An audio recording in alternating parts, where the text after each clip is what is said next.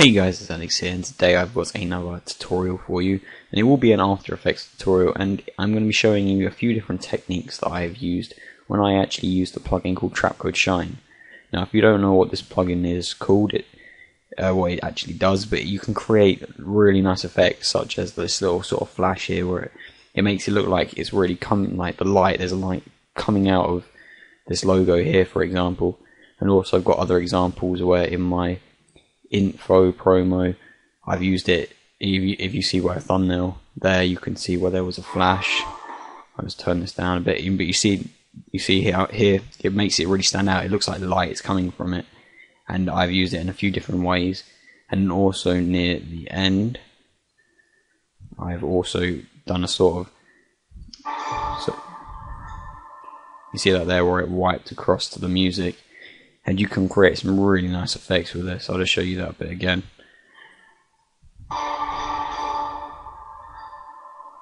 So as it first comes in, it then flashes, and then it will like here, and then it just slowly wipes across and then fades out. So I'm going to show you how I sort of did this. So if we go into After Effects, so first of all, I start off with the logo. So you can see here it looks really nice. And all it basically is, I've just put it on the layer of the logo layer that I rendered out, and as it comes in, what I'll do is I will delete the shine, and I will show you how to do it. So I'm going to type in Trapcode. So I'm just going to type in shine. Now this is a third-party plugin, so you will need to get it, but just type it in. I'm sure you can find it. So I'll drag it on, and at the moment it just makes it look really quite horrible. I'm just going to put this above the glow quickly. So it looks really quite bad, but that's just because if you look at the transfer mode, it's normal. But if we put it on add, you'll be able to still see the remains of the logo here. So you can still see it coming out, and that's what you want it on add. And you can simply colorize it. You can go into here and play around with some of these. And so you want to try look at the bright areas of your logo or anything that you're using. This is what I've always done. So if you look for the bright red, and you just want to try and match up that red. So I think this could come a bit lighter, and then the midtones always just a tad lighter of what you've actually done before. So I'm going to go a bit darker near at the red end of the spectrum, and then there you go, that looks really nice. And to then make a flash, so I'm going to just click LL, just moved it, click LL for the waveform, and I can see that the drop is there. So what I normally do is I go back to 2 frames.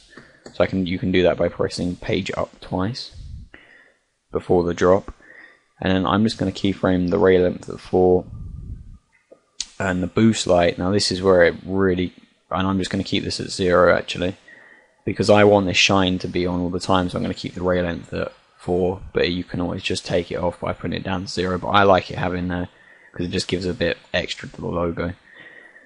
Now I'm going to go to where the drop is, and now as you can see, I've already actually got a flash or a pulse here. So it goes to emphasize it a bit more. But what I can then do, this is where it really starts to look nice, is when you increase the boost light.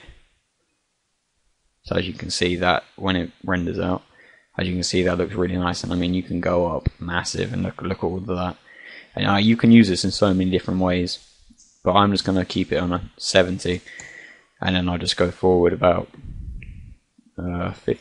I'm just going to make it go forward about 10 frames. I did that by clicking shift and page down, and I just put that back down to 0, and you have a really nice flash there. Also, how I used it was also again at the start. So as this render comes in, I've had a flash, and it was pretty much the same. But I think I also keyframed the opacity, the shine opacity, because I didn't want it on all the time. I could have done it by the ray length, but I also did the opacity to give it a nice sort of fade in. So as you can see, it sort of grows. It doesn't just come out, it sort of fades in. So that's another way you can use it, but that's exactly the same as what I did before.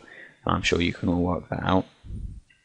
And then if I go into my other main, now a lot of people did ask how to do this, and how this light comes out, then it fades across, and it actually fits the music really well. But all I did was, because you can, if I was to, what I'll do is I'll just delete these keyframes.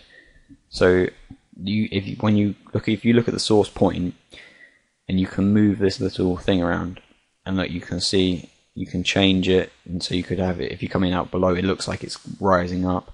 You can change it, and I just moved this around. All I did was I just keyframed it over here to there, or it was the other way around, so it was here, and I just keyframed it to the other side like this. So we could just go to the start, hit keyframe there, just line this up, go to the end, and then I'll just put it all the way over here like that. Probably move that keyframe to there, and then as you can see, it wipes across, and then I just keyframe the opacity in and out, so it isn't there, comes in, wipes across, and it fades out. And that is basically it. So that was just a little quick tutorial on Trapcode Shine, because it's actually quite an underused plugin. And I mean, you could even use it for flashes in, say, a COD Call of Duty thing. I think if I'll quickly see if I can find. See, I'll open my 15K cinematics thing, and you'll be able to see I used it a couple of flashes, and it really brings out the bright areas, which can look nice. But I've got to try and find it now. So give me a minute.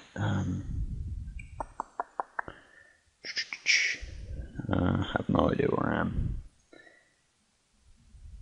Okay, just have to hang on a second.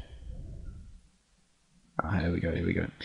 So I have this shine on adjustment layer, and you get this really nice flash going on. And I don't know what I'm doing. I'm just improvising now. So yeah, I've just put the opacity up on this one, and added a slight tint, but I've just taken it down so it isn't as bright as it would be, because it just gives it a bit more contrast. And all that is the same. It's just 2 frames back. And then I've also gone into the graph editor. Now, not a lot of people know how to use this, but if you click on your shine opacity, I can click on this graph editor here, and what I can then do is, if I zoom in a bit, you can see it bends up. This isn't a very good example, but I might make a further tutorial on this. But this is essentially what easy easing does. Normally, if it wasn't easy ease or anything like that, it would just come down in a straight line. But what's happening now is it's gradually, it starts off slowly fading out, and then it gets more dramatic as it gets steeper, so it fades out quicker. So it's slow and then quick, and that can be used as a lot of different things. I could always make a tutorial on how to use this graph editor and the different sort of keyframes. Just leave a comment if you'd like that or something like that.